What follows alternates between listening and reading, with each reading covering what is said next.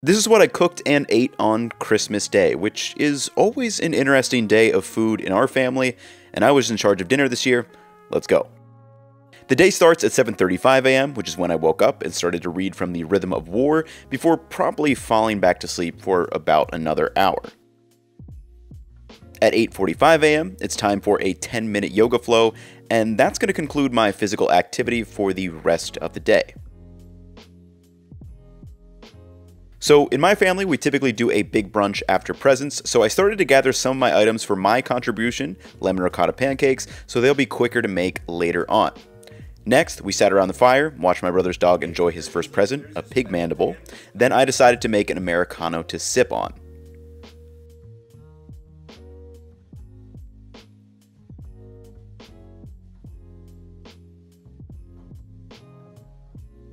My brother Pete came bearing some Lifesavers gummies, so that was officially the first thing I ate at around 11:15 this morning. At 11:30 a.m., it was time for some presents. Scully got a smoked ham hock, then we did stockings, which in my family always have some citrus on the bottom. We opened some presents, which I love me some practical gifts. And anyone else think it's way more fun to give gifts instead of receive them as you get older? After some presents, it was time to get brunch ready. So for my lemon ricotta cakes, I first separated some eggs and then whipped the whites into stiff peaks.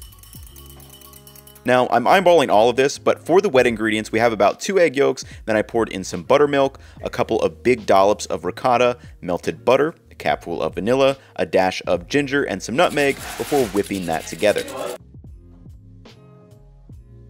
Next, I poured the wet ingredients into the dry pancake mix I prepped earlier, and also realized that I definitely needed more wet ingredients.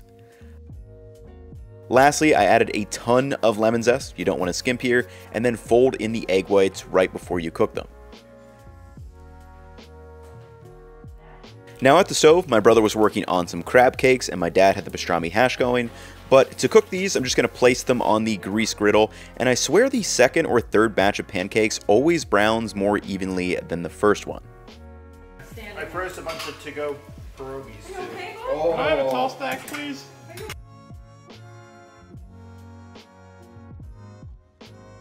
And finally, at around 1 p.m., we have brunch. Got some avocado smash for toast, the pancakes, poached eggs, the pastrami hash, crab cakes with some remoulade, and we have a very satisfying and hefty first meal of Christmas Day. Hash with an egg on board. Well, this team does. Oh, where is it? After eating, it was time to slip into a lazy afternoon. So first, I dumped some footage with a very short visit from Scully, then we turned on Claws on Netflix, and everyone promptly took a nap while watching. At 3:30 p.m., I had a little kombucha pick-me-up, and it was time to start prepping some stuff for dinner later that night. Now, we never have set specific dishes for Christmas dinner, but I was in charge this year, and I wanted to make a bunch of Indian food, so I picked up some recipes from Adur Jaffrey's book that I tweaked along the way. This meant prepping a lot of garlic and ginger paste, as well as busting out a wide variety of spices, and having a sauce or two like this cilantro yogurt sauce. So the centerpiece of the meal was the kofta, or Indian meatballs, and for these I used a couple of pounds of ground lamb, added some salt, ground cumin, garam masala, ground coriander, and a mix of garlic, ginger, and scallion before mixing that all together and forming those into some nice little meatballs. Personal email from someone. The kofta were seared off in the pan just to brown the exterior, since I'm going to finish cooking them in the sauce. After toasting some whole spices and removing them, I tossed in a bunch of diced onion, some garlic ginger paste, and mixed that up a bit before tossing in some coriander, ground cumin, and a bunch of turmeric. Now to build the sauce, I added some tomatoes and sauteed that down before adding some heavy cream. Then the meatballs go back in there and when stirred up, and I also added some water to let those simmer for about 30 minutes. Meanwhile, we prepped the rest of the dishes, such as some puffed up roti and the different sauces, and the final dinner, we had some slaw prepared by my mom, then we had crispy rice from my brother, carrots and peas with ginger, our kofta, the fresh roti, dry potatoes with spices, our cilantro sauce, and the sweet tomato chutney.